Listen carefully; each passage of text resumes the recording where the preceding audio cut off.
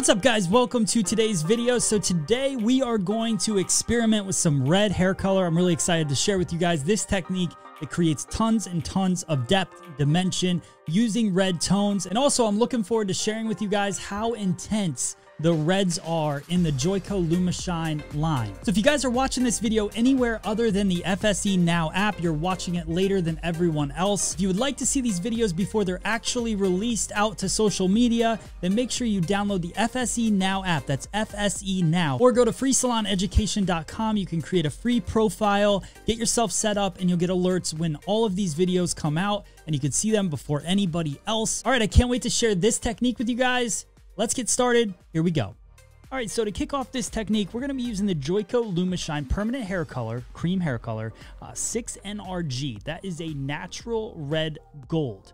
And then we're also going to be mixing in the level 7 RRC, which is a red copper, and it's got the J5 fade resistant technology in it. Cool thing about that technology is it means it's going to last up to 30 washes and it's not going to fade. So that's one of my favorite things about this red hair color. We're going to pop in a technique of super vibrant red color with multi-dimension, and that's what I'm going to show you guys today on this shag haircut that we did a few days ago. So if you haven't seen the haircut video, look it up and look for that shag with bangs or layered haircut with bangs, and you can see that. We're mixing it with 10 volume, and then I'm going to prep the hair using Joico Defy Damage Pro Series 1. This is a bond protecting spray.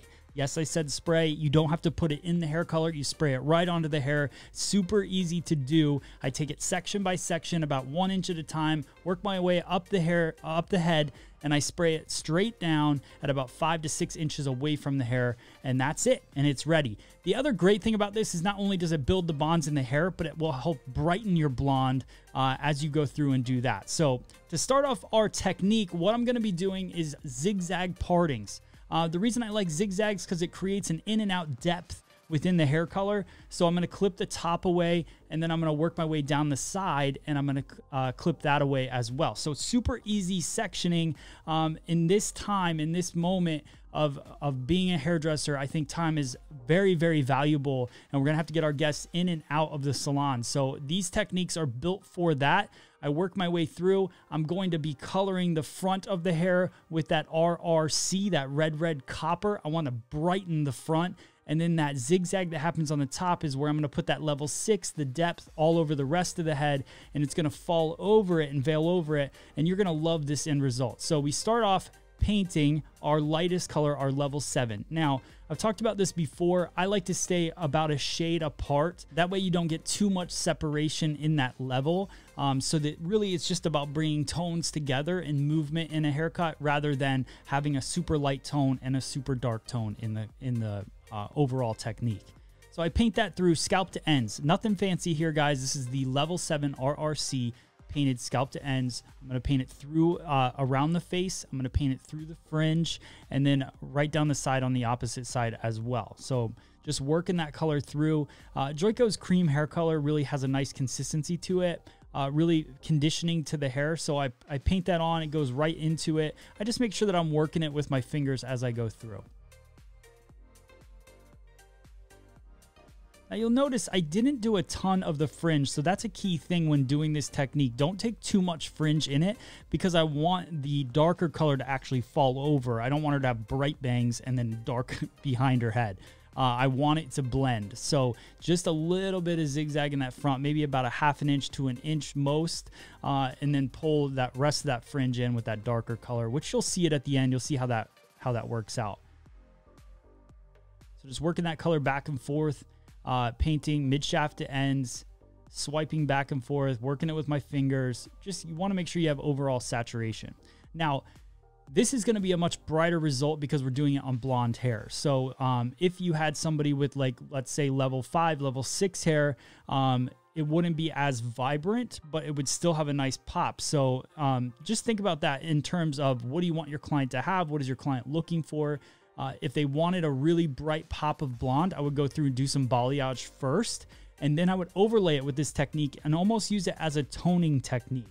Okay, so just think about it that way. If she doesn't want it super bright, then go with these tones and do it over her brown hair and do it that way. So now we're going to work through the top. This is the 6NRG. So what I want to do is I want to paint that all over the top and the back, and then that's going to finish off the technique.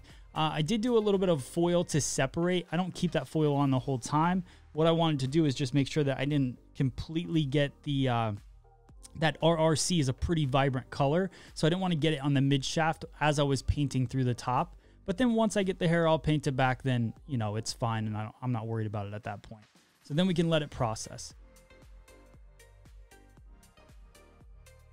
So once I finish up putting the hair color all over the head, I work it through with my fingers a little bit more. I'll even do a little color melting right at the scalp, kind of smearing everything. Smearing is a weird word, but smearing it all together just to make sure that I have all that saturation at the base. Work it through the ends again. You can see the finished technique here. So just that zigzag, that depth that's gonna happen. I can't wait for you guys to see this end result. We're gonna let it process for the next 35 minutes. We're gonna make that happen real quick. And then here is our end result. Look at that pop, that beautiful, beautiful bright red tone. I'm finishing up with the Joico Beach Shake texturizing finisher. Builds a ton of texture into the hair. You can see that depth that falls over the top of the fringe. So even though we did color it with that bright copper color, you can see it pop, but it's not overwhelming and her whole face in the front isn't bright. So make sure that you work on that sectioning. Hope you guys like this technique. Let me know if you have any questions in the comments below. Thank you so much for watching.